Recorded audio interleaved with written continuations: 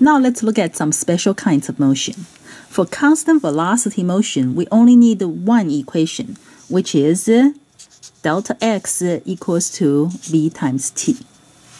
For constant angular velocity motion, it will be delta theta equals to the angular velocity times time.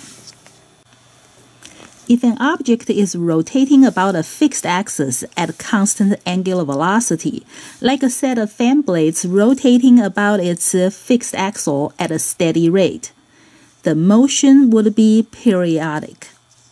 For periodic motion, we can talk about period and frequency. By definition, period is the time it takes per event. In this case, it will be the time it takes for the fan blades to travel one circle. For constant angular velocity motion, delta theta is omega times time. In one circle, the angular displacement is 2 pi radians.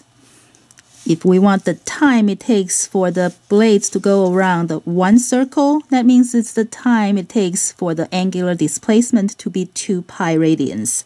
So to find the time, we just have to divide the 2 pi by omega.